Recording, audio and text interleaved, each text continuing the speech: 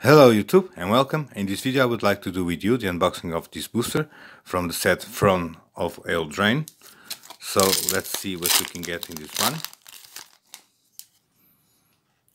And this one starts with Silver Flame Squire, 2 drops. Target creature gets +2/+2 until the end of the turn. Untap it. And it is a human soldier 2/1. Blow your house down, 3 drops. Up to 3 target creatures can't block this turn. Destroy any of them that are walls. Interesting for a common. Mystic Sanctuary. Tap for a blue. Mystic Sanctuary enters the battlefield tapped unless you control 3 or more other islands. When Mystic Sanctuary enters the battlefield untapped, you may put target instant or sorcery card from your graveyard on top of your library. Another interesting card for a common.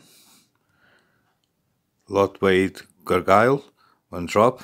For 4, Locked-Weight Gargoyle gets +2/+0 and gains flying until the end of the turn, and it is a 0/3. Insatiable Appetite, 2 drops. You may sacrifice a food. If you do, target creature gets +5/+5 until the end of the turn. Otherwise, that creature gets +3/+3 until the end of the turn. Didn't say please.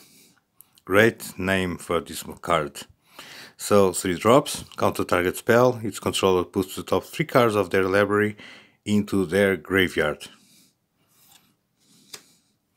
Giant Skewer, 2 drops. Equipped creature gets +2/+1. Whenever equipped creature deals combat damage to a creature, create a food token, and it has a equip cost of 3. Searing Barrage, 5 drops. Searing Barrage deals 5 damage to target creature, and it has a damage. If at least 3 red mana was spent to cast the spell, Searing Barrage deals 3 damage to that creature's controller. Flutter Fox, 2 drops. As long as you control an artifact or enchantment, Flutter Fox has flying, and it is a 2/2. Our first uncommon, Wondermare, 3 drops. Whenever you cast a creature spell that has an adventure, put +1/+1 counter on Wondermare, and it is a 3/3. Archon of Absolution, 4 drops. It has flying. Protection from white. Creatures can attack you or a planeswalker you control unless their controller pays for 1 for each of those creatures, and it is a 3/2. Cauldron's Gift, 5 drops. It has a damage. If at least 3 black mana was spent to cast the spell, put the top 4 cards of your library into your graveyard. You may choose a creature card from your graveyard. If you do, return it to the battlefield with an additional +1/+1 counter on it. And our rare, Fable Passage. Great image in this one. Tap it, sacrifice Fable Passage, search your library for a basic land card, put it on the battlefield, tap it, then shuffle the library. Then, if you control 4 or more lands, untap that land.